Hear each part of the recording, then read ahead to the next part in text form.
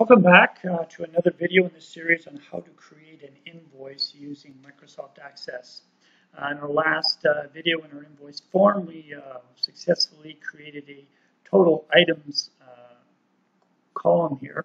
So as we change the quantities that the customers purchased, it basically just multiplies the quantity by the retail price. The next steps we want to do is we want to create a subtotal at the bottom of our invoice along with tax and our grand total. Now, in order to do that, we're going to need to go back to our invoice tables, details table subform that we created. And we want to go into design view. All right, and we're going to need to add some fields down here. So let's go to our design tab, select our text box, and when we select that, again, it'll give us two boxes. The first one will be for our description. And we're just going to call this subtotal. And on our all tab, we will name it subtotal.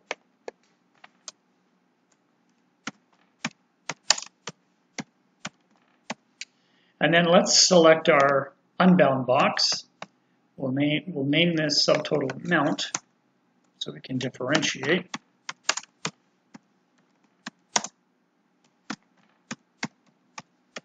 And then let's click on our data tab, and to get our expression builder on the control source row, let's select these three little buttons.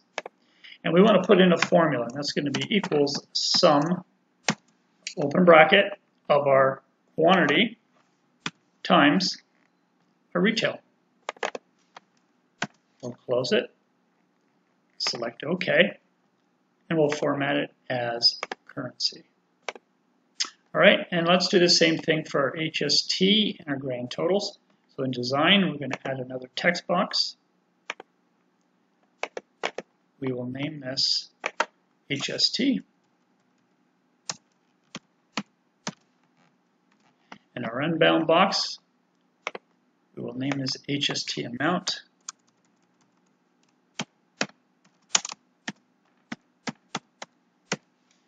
And to select our expression builder, go to our data tab here, and that's just going to equal our, find our subtotal amount right here, times 0.13. Select OK. Format as currency. And then lastly, we want a grand total. So again, in the design tab, let's add another text box in here. We'll call it grand total, and we'll name it that as well.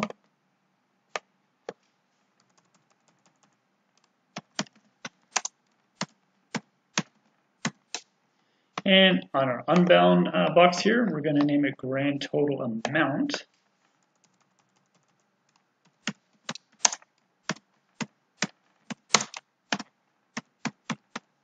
And get to our expression builder through the data tab.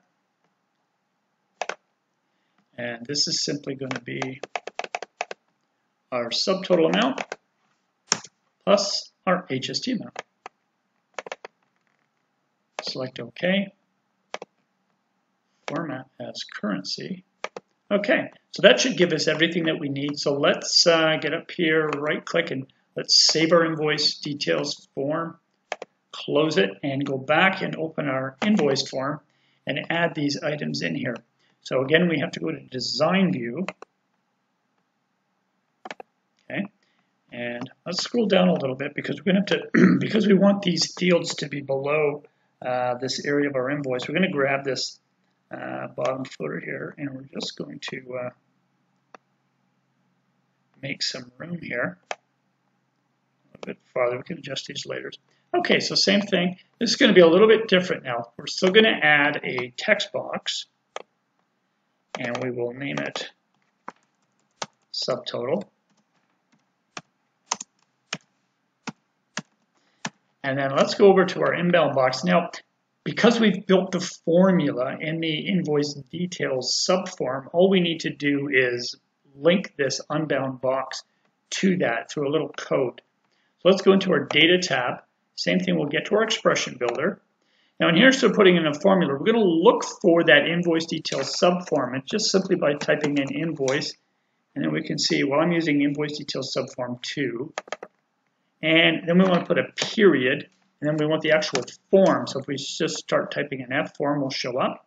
Double click it, and then an explanation point will now pull up the items available on that form.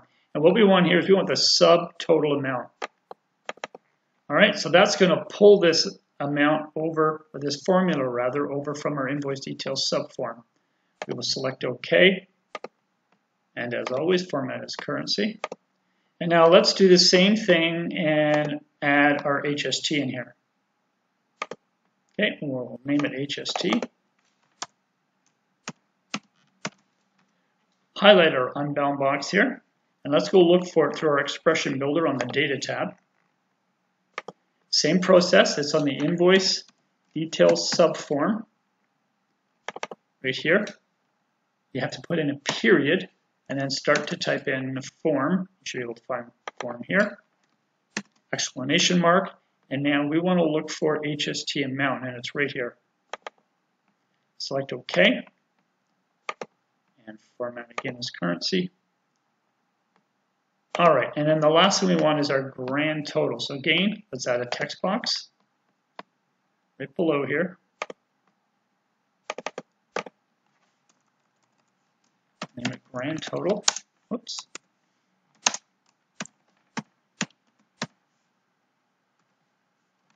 And in our unbound box, we'll go looking for it again through our expression builder. It's on our invoice subform.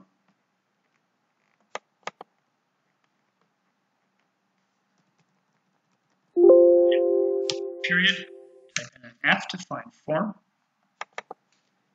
Explanation mark. And now we just want our grand total amount, which is right here. So you can see that, you know, the process to get access to this information is all the same. The only thing that's really changing, the only variable that's really changing is what field in our form in the invoice details subtotal that we're pulling up. Okay, select OK and format as currency. All right, so let's we've done that. Let's right click and save, and then let's go back to our form view. I'm going to make a little bit of adjustments here now by going into layout view, and I just need to highlight the box. I can just use my up arrow key if I like. Move that up, move this up. I can go over to the right a little bit, move that up just to tighten things up a little bit so I can see everything on one screen. We can see this grand total is kind of hiding down here on us, so let's get this up in the air. Move it over. And our description. All right, so I'm not going to get too fussy about that now for the sake of time. Let's just see how let's add another line to this invoice and just see how this this works. There's 4 of those. Okay, we can see everything now is working correctly. We've got our subtotal, our HST, and our grand total. We can in class we'll go into making our invoice form a little bit more presentable. But for now, let's go back to form view and save this. That is how you build a basic invoice in Microsoft Access.